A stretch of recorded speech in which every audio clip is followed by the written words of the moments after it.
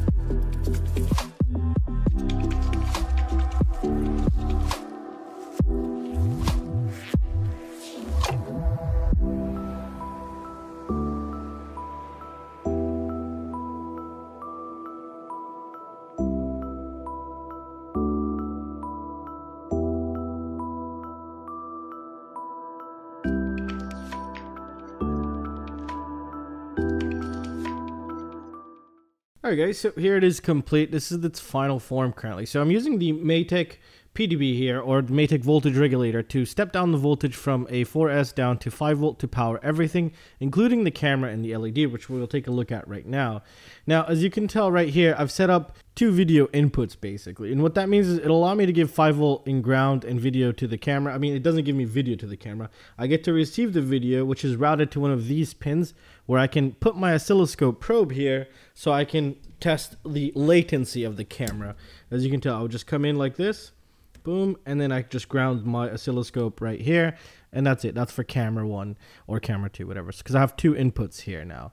And for the LED, it is going to be on D2. So as you can tell, I'll put female and male headers, because later on maybe I need to do something else and I don't want to solder directly to the Arduino. So I can just bring in these dew point connectors, and I can just install them right here, and that's going somewhere else, which will make it a lot easier for me when I'm prototyping into other things. So this serves as more than one. It does just more than one thing basically. This is what I really wanted. And sometimes the issue that I have is 5 volts, giving something 5 volts because I ran out of USB ports, and this is a really great way to do it. Look how many 5 volt and grounds I have. So obviously it's not going to handle that much current because we're using this guy, but it should get the job done. If I needed to power up a receiver or a camera just to double check it, then I can easily do that from here, which is something I find to be very useful. So I currently left them blank because I'm not in need of them, and usually I like to solder really quick, so that's why I didn't put any pin headers or anything of that nature. So let's take a look at these pads here. So right now, these are going to the camera, 5 volt ground and video. The 5 volt and ground are actually both going to the LED also, and the video is just getting piped to this right there. and the LED right here. It's connected down here.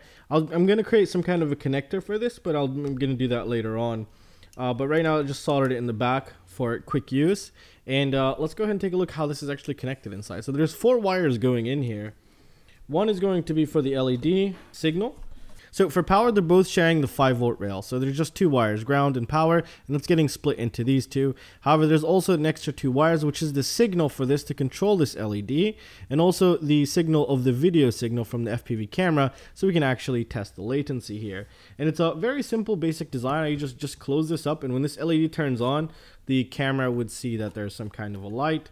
And this is also RGB LED, so later on what I can do is switch between colors and see if the latency is also exactly the same. And I just really wanted to create this board for it here, and it's working really great actually. However, let's do a quick test, and we're not going to do a quick test with my big oscilloscope because I've gotten a new oscilloscope that just came out. It's called the DS213.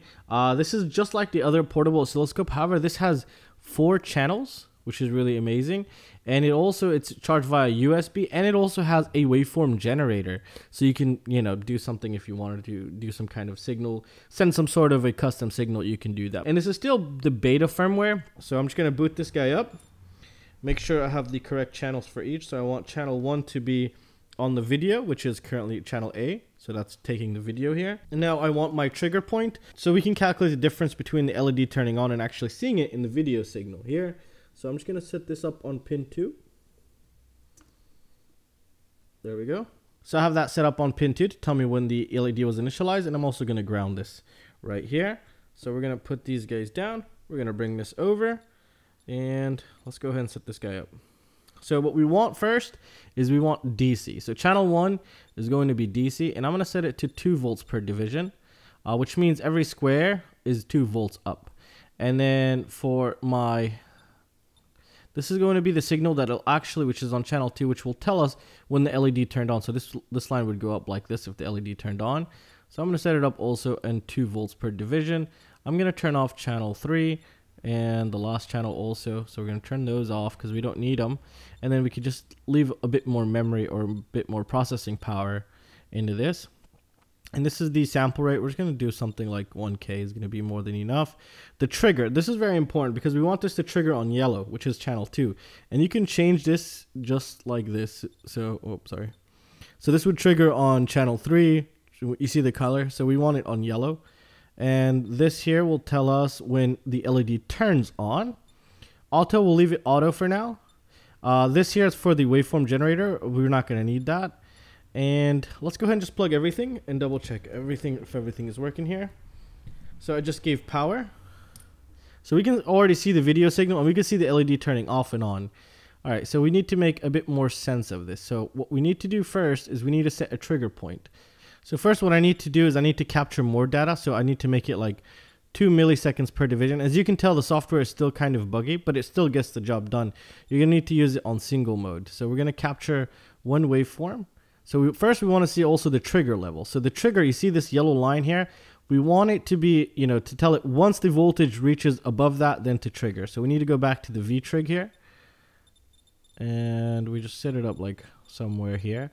So we tell it basically once the yellow line goes above this, then stop and take that sample. So we can start actually calculating something. And we're going to go to single. So we're going to take a single sample here. It's not as accurate. It doesn't always get it perfect on time. Sometimes it takes quite a while. So we got our first sample here. Now I know on my big oscilloscope I got anywhere between 1.3 milliseconds and 2 milliseconds on this camera here. So what we're going to do is we're going to enable our time, which is this one here. So this is time 1. Okay. And we're going to move that to right where the LED turned on, which is right there.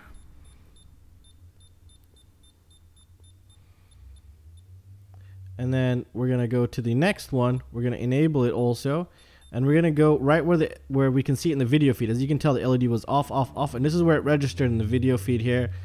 So we can go here and then just line it up perfect. Okay.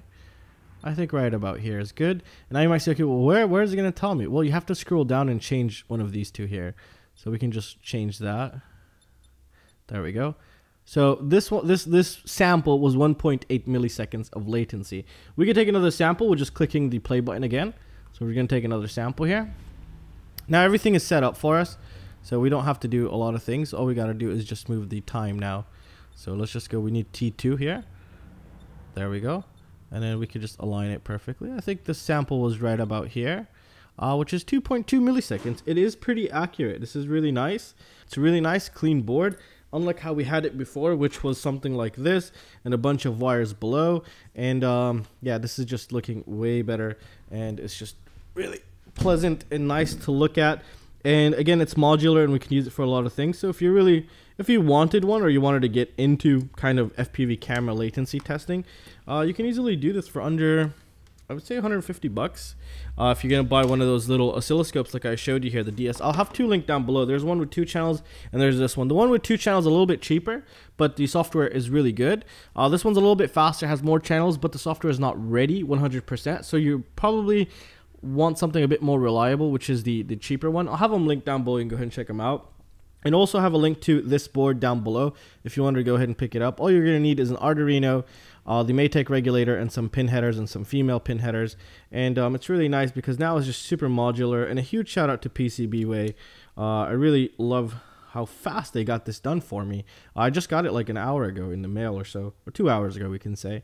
And we ordered it, what, like 3 days ago I think, or 4 days ago? It was last week. So yeah, it came in really, really quick. And if you missed how I designed this, you can go ahead and check that video. I'll have it also linked down below.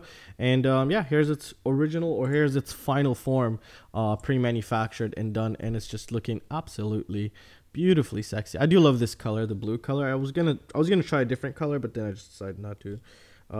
So yeah, I'll have everything linked down below. Make sure you check out PCBWAY. Huge shout out to them for sponsoring most of these videos and enabling me to do some kind of a project like this. And I really hope you guys enjoyed it. I'll have a link to everything down below. Go ahead and check those out. Those greatly support the channel. And if you like this channel, please consider joining my Patreon. I do have a lot of awesome projects which I need a little support on, which would go an absolute long way. And well, that's it guys. I really hope you guys enjoyed it, and I'll see you in the next one. Peace out.